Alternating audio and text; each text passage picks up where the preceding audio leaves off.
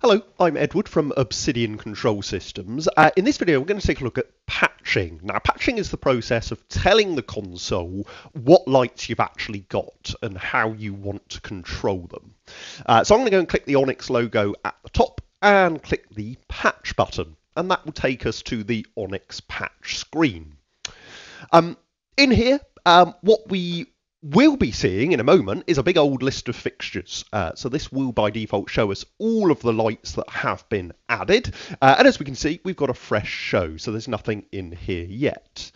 Down the left-hand side, though, there's a few different tasks that we can start to go and do a little bit later. We've got the ability to clone or swap fixtures. So swap would be replace one type of fixture with another, and clone would be essentially to duplicate fixtures in the patch and clone all of their data. We've also got the RDM button. That's where we can go if we want the console to go and perform a discovery to see what RDM fixtures that it can find. And you've also actually got the option there on the left-hand side to import patch. Import is really useful if you're using capture with ONYX. That's because if you've added all of your lights into capture, you can actually then import that patch data from capture into ONYX using the import button. But if you're just starting out and you've not got capture, you're going to need to go and add in your lights manually. So to do that, I'm going to go to the Commands tab, bottom left, and I'm going to go and then say New Fixture.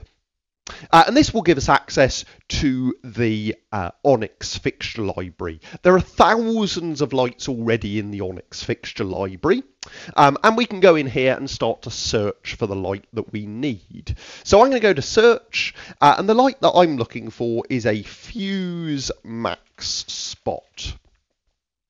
And there we go. We found that light in the library. If your light is not in the library, don't worry.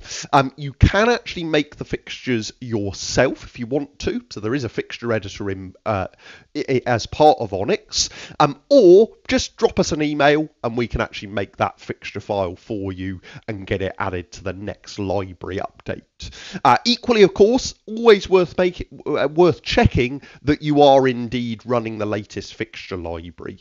Fixture libraries are updated very, very regularly onto our website, so go onto there and you can download the latest library so that you've got all of those latest fixtures and revisions.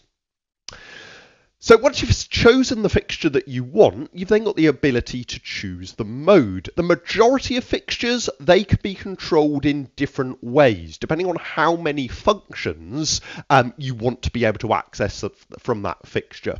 So a prime example in this fixture here is there is a standard or extended. So do you want access to standard functions, or do you want the ability to actually to be able to access an extended set of features? In the right-hand menu here, you can actually see what you're getting with those modes. So you'll get a list of all of the control channels that these particular modes have. So that kind of helps you decide on what mode you might want to choose.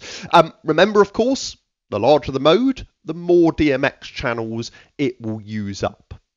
And depending on what ONYX system you're using, you will have a certain number of channels that you can patch. And that's because different ONYX systems allow you to patch onto a different number of universes.